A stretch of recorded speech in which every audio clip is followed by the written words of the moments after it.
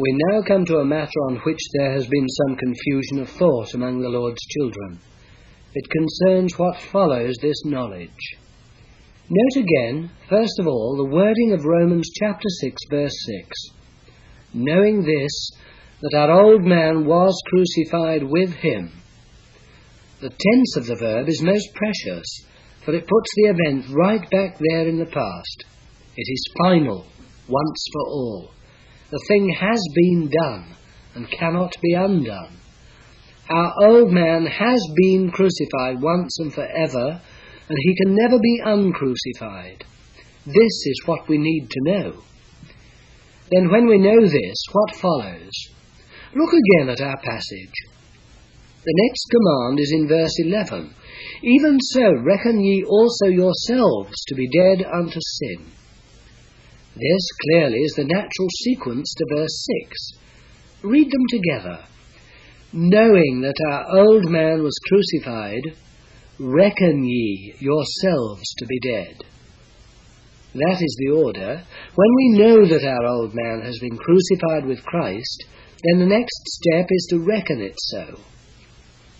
Unfortunately, in presenting the truth of our union with Christ, the emphasis has too often been placed upon this second matter of reckoning ourselves to be dead, as though that were the starting point, whereas it should rather be upon knowing ourselves to be dead.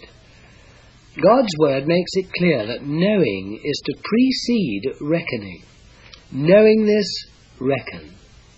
The sequence is most important. Our reckoning must be based on knowledge of divinely revealed fact, for otherwise faith has no foundation on which to rest. When we know, then we reckon spontaneously. So in teaching this matter, we should not overemphasize reckoning. People are always trying to reckon without knowing. They have not first had a Spirit-given revelation of the fact, yet they try to reckon, and soon they get into all sorts of difficulties. When temptation comes, they begin to reckon furiously. I am dead, I am dead, I am dead. But in the very act of reckoning, they lose their temper. Then they say, it doesn't work. Romans 6, verse 11 is no good. We have to admit that this verse 11 is no good without verse 6. So it comes to this, that unless we know for a fact that we are dead with Christ, the more we reckon, the more intense will the struggle become, and the issue will be sure defeat. For years after my conversion, I had been taught to reckon. I reckoned from 1920 until 1927. The more I reckoned that I was dead to sin, the more alive I clearly was. I simply could not believe myself dead, and I could not produce the death. Whenever I sought help from others, I was told to read Romans chapter 6, verse 11. And the more I read Romans 6:11 and tried to reckon, the further away death was. I could not get at it. I fully appreciated the teaching that I must reckon, but I could not make out why nothing resulted from it. I have to confess that for months I was troubled. I said to the Lord, if this is not clear, if I cannot be brought to see this, which is so very fundamental, I will cease to do anything. I will not preach any more. I will not go out to serve thee any more. I want first of all to get thoroughly clear here. For months I was seeking, and at times I fasted, but nothing came through. I remember one morning. That morning was a real morning, and one I can never forget. I was upstairs sitting at my desk, reading the Word and praying, and I said, Lord, open my eyes. And then in a flash I saw it. I saw my oneness with Christ. I saw that I was in him, and that when he died, I died. I saw that the question of my death was a matter of the past and not of the future, and that I was just as truly dead as he was, because I was in him when he died. The whole thing had dawned upon me. I was carried away with such joy at this great discovery that I jumped from my chair and cried, Praise the Lord, I am dead! I ran downstairs and met one of the brothers helping in the kitchen and laid hold of him. "Brother," I said, "do you know that I have died?" I must admit he looked puzzled. "What do you mean?" he said. So I went on, "Do you not know that Christ has died? Do you not know that I died with him? Do you not know that my death is no less truly a fact than his?" Oh, it was so real to me. I longed to go through the streets of Shanghai shouting the news of my discovery. From that day to this, I have never for one moment doubted the finality of that word. I have been crucified with Christ. I do not mean to say that we need not work that out. Yes, there is an outworking of the death which we are going to see presently. But this, first of all, is the basis of it. I have been crucified. It has been done. What then is the secret of reckoning? To put it in one word, it is revelation. We need revelation from God himself. We need to have our eyes open to the fact of our union with Christ. And that is something more than knowing it as a doctrine. Such revelation is no vague, indefinite thing. Most of us can remember the day when we saw clearly that Christ died for us. And we ought to be equally clear as to the time when we saw that we died with Christ. It should be nothing hazy, but very definite. For it is with this as basis that we shall go on. It is not that I reckon myself to be dead, and therefore I will be dead. It is that because I am dead, because I see now what God has done with me in Christ, therefore I reckon myself to be dead. That is the right kind of reckoning. It is not reckoning toward death, but from death. What does reckoning mean? Reckoning in Greek means doing accounts, bookkeeping. Accounting is the only thing in the world we human beings can do correctly. An artist paints a landscape. Can he do it with perfect accuracy? Can the historian vouch for the absolute accuracy of any record, or the map maker for the perfect correctness of any map? They can make at best fair approximations. Even in everyday speech, when we try to tell some incident with the best intention to be honest and truthful, we cannot speak with complete accuracy. It is mostly a case of exaggeration or understatement, of one word too much or too little. What then can a man do that is utterly reliable? Arithmetic. There is no scope for error there. 1 chair plus 1 chair equals 2 chairs. That is true in London, and it's true in Cape Town. If you travel west to New York or east to Singapore, it is still the same. All the world over and for all time, 1 plus 1 equals 2. 1 plus 1 is 2 in heaven and earth and hell. Why does God say we are to reckon ourselves dead? Because we are dead. Let us keep to the analogy of accounting. Suppose I have 15 shillings in my pocket. What do I enter in my account book? Can I enter 14 shillings and sixpence or 15 shillings and sixpence? No. I must enter in my account book that which is in fact in my pocket. Accounting is the reckoning of facts, not fancies. Even so, it is because I am really dead that God tells me to account it so. God couldn't ask me to put down in my account book what was not true. He could not ask me to reckon that I am dead if I am still alive. For such mental gymnastics, the word reckoning would be inappropriate. We might rather speak of misreckoning. God tells us to reckon ourselves dead, not that by the process of reckoning we may become dead, but because we are dead. He never told us to reckon what was not a fact.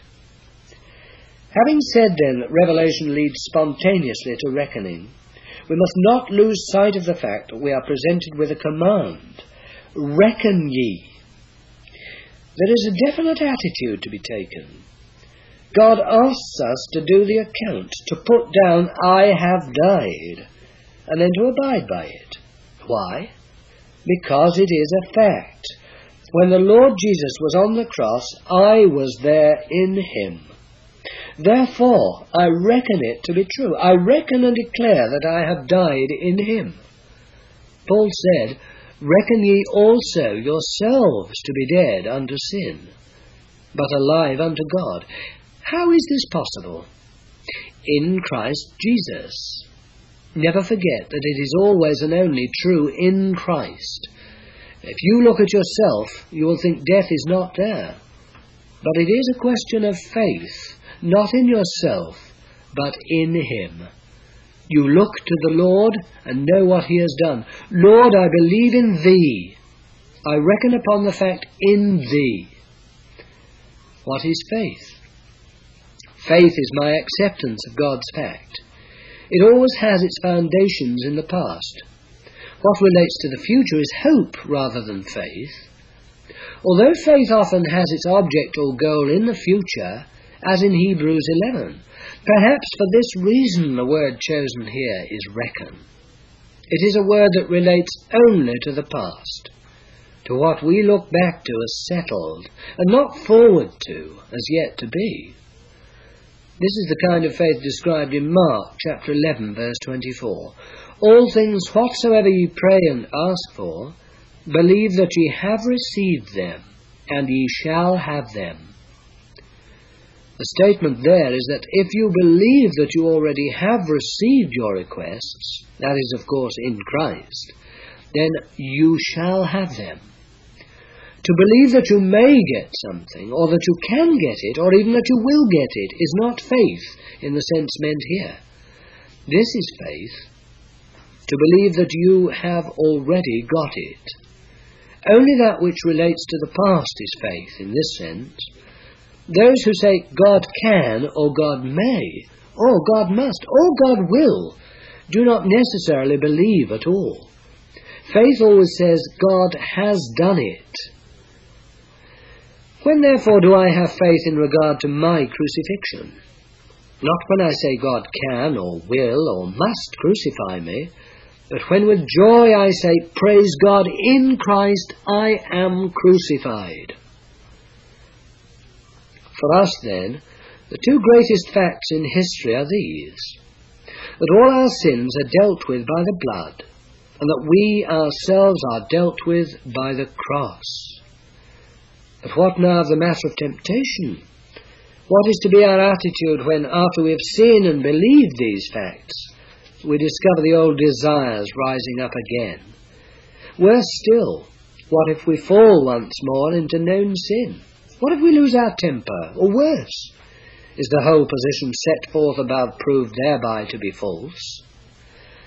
Now remember, one of the devil's main objects is always to make us doubt the divine facts. After we have seen, by revelation of the Spirit of God, that we are indeed dead with Christ, and have reckoned it so, he will come and say, there is something moving inside. What about it? Can you call this death? When that happens, what will be our answer? The crucial test is just here.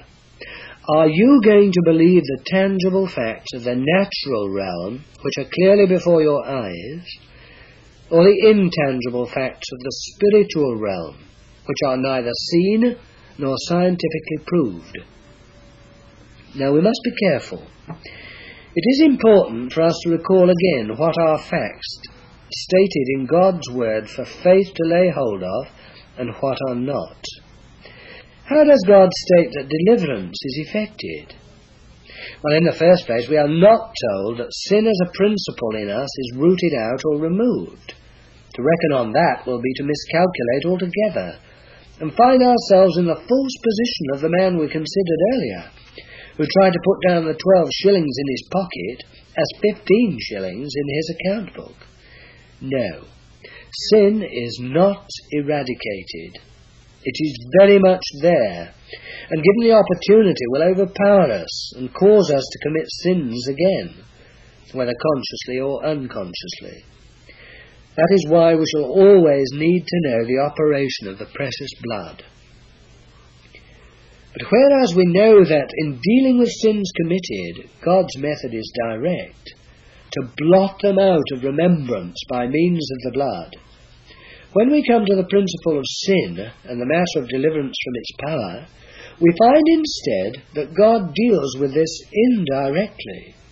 He does not remove the sin, but the sinner. Our old man was crucified with him, and because of this, the body, which before had been a vehicle of sin, is unemployed.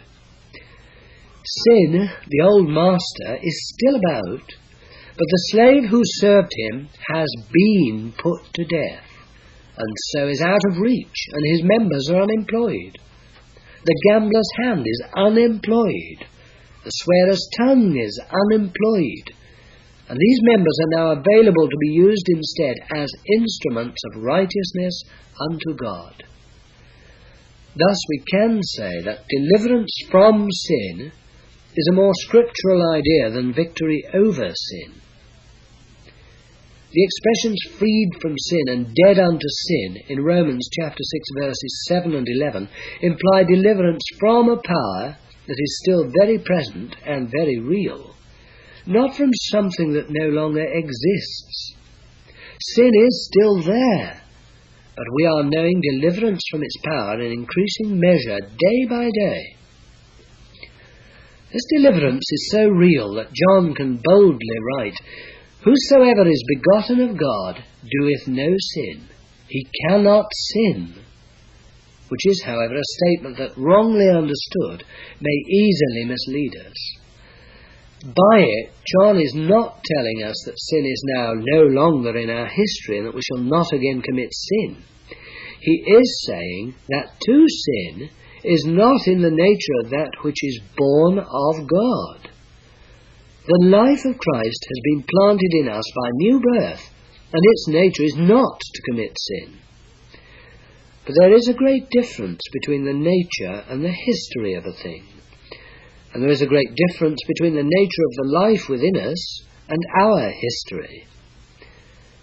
To illustrate this, though the illustration is an inadequate one, we might say that wood cannot sink, for it is not in its nature to do so. But of course in history it will do so if a hand holds it under water. The history is a fact, just as sins in our history are historic facts. But the nature is a fact also, and so is the new nature that we have received in Christ. What is in Christ cannot sin. What is in Adam can sin, and will do so, whenever Satan is given a chance to exert his power. So it is a question of our choice of which facts we will count upon and live by, the tangible facts of daily experience, or the mightier facts that we are now in Christ. The power of his resurrection is on our side, and the whole might of God is at work in our salvation. But the matter still rests upon our making real in history what is true in divine fact. Now faith is the assurance of things hoped for, the proving of things not seen, and the things which are not seen are eternal. I think we all know that Hebrews 11 verse 1 is the only definition of faith in the New Testament, or indeed in the Scriptures. It is important that we should really understand that definition. You are familiar with the common English translation of these words, describing faith as the substance of things hoped for. However, the word in the Greek has in it the sense of an action, not just of some thing, a substance. And I confess I personally spent a number of years trying to find a correct word to translate this. But the new translation of J.N. Darby is especially good in regard to this word. Faith is the substantiating of things hoped for. That is much better. It implies the making of them real in experience. How do we substantiate something? We are doing so every day. We cannot live in the world without doing so. Do you know the difference between substance and substantiating? A substance is an object, something before me. Substantiating means that I have a certain power or faculty that makes that substance to be real to me. Let us take a simple illustration. By means of our senses, we can take things of the world of nature and transfer them into our consciousness so that we can appreciate them. Sight and hearing, for example, are two of my faculties which substantiate to me the world of light and sound. We have colours, red, yellow, green, blue, violet, and these colours are real things. But if I shut my eyes, then to me the colour is no longer real. It is simply nothing to me. With my faculty of sight, however, I possess the power to substantiate, and by that power yellow becomes yellow to me. It is not only that the colour is there, but I have the power to substantiate it. I have the power to make that colour true to me and to give it reality in my consciousness. That is the meaning of substantiating. Of course, we cannot substantiate divine things with any of our natural senses. But there is one faculty which can substantiate the things hoped for, the things of Christ, and that is faith. Faith makes the real things to become real in my experience. Faith substantiates to me the things of Christ. Hundreds of thousands of people are reading Romans 6:6. Our old man was crucified with him. To faith it is true. To doubt, or to mere mental assent apart from spiritual illumination, it is not true. Let us remember again that we are dealing here not with promises, but with facts. The promises of God are revealed to us by His Spirit, that we may lay hold of them. But facts are facts, and they remain facts, whether we believe them or not. If we do not believe the facts of the cross, they still remain as real as ever, but they are valueless to us. It does not need faith to make these things real in themselves, but faith can substantiate them and make them real in our experience. Whatever contradicts the truth of God's word, we are to regard as the devil's lie, not because it may not be in itself a very real fact to our senses, but because God has stated a greater fact, before which the other must eventually yield. I once had an experience which, though not applicable in detail to the present matter, illustrates this principle. Some years ago I was ill. For 6 nights I had high fever and could find no sleep. Then at length God gave me from the Scripture a personal word of healing, and because of this I expected all symptoms of sickness to vanish at once. Instead of that, not a wink of sleep could I get, and I was not only sleepless, but more restless than ever. My temperature rose higher, my pulse beat faster, and my head ached more severely than before. The enemy asked, "Where is God's promise? Where is your faith? What about all your prayers?" So I was tempted to thrash the whole matter out in prayer again, but was rebuked. And this scripture came to mind. Thy word is truth. If God's word is truth, I thought, then what are these symptoms? They must all be lies. So I declared to the enemy, this sleeplessness is a lie. This headache is a lie. This fever is a lie. This high pulse is a lie. In view of what God has said to me, all these symptoms of sickness are just your lies, and God's word to me is truth. In 5 minutes I was asleep, and I woke the following morning perfectly well. Now, of course, in a particular personal matter such as the above, it might be quite possible for me to deceive myself as to what God had said. But of the fact of the cross, there can never be any such question. We must believe God, no matter how convincing Satan's arguments appear. A skillful liar lies not only in word, but in gesture and deed. He can as easily pass a bad coin as tell an untruth. The devil is a skilful liar, and we cannot expect him to stop at words in his lying. He will resort to lying signs and feelings and experiences in his attempts to shake us from our faith in God's word. Let me make it clear that I do not deny the reality of the flesh. Indeed, we shall have a good deal more to say about this further on in our study, but I am speaking here of our being moved from a revealed position in Christ. As soon as we have accepted our death with Christ as a fact, Satan will do his best to demonstrate convincingly by the evidence of our day-to-day experience that we are not dead at all, but very much alive. So we must choose.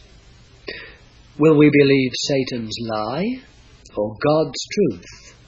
Are we going to be governed by appearances or by what God says? Whether I feel it or not, I am dead with Christ. How can I be sure? Because Christ has died.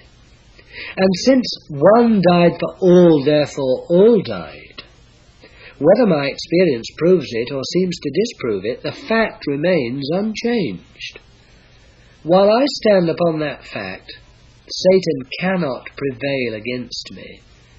Remember that his attack is always upon our assurance, and if he can get us to doubt God's word, then his object is secured, and he has us in his power. But if we rest unshaken in the assurance of God's stated fact, assured that he cannot do injustice to his work or his word, then it does not matter what tactics Satan adopts. If we resort to our senses to discover the truth, we shall find Satan's lies are often enough true to our experience. But if we refuse to accept as binding anything that contradicts God's word, and maintain an attitude of faith in him alone, we shall find instead that Satan's lies begin to dissolve, and that our experience is coming progressively to tally with that word. It is our occupation with Christ that has this result, for it means that he becomes progressively real to us on concrete issues. In a given situation, we see him as real righteousness, real holiness, real resurrection life for us. What we see in him objectively now operates in us subjectively, but really, to manifest him in us in that situation, that is the mark of maturity. That is what Paul means by his words to the Galatians, I am again in travail until Christ be formed in you. Faith is substantiating God's facts, and faith is always the substantiating of eternal fact, of something eternally true.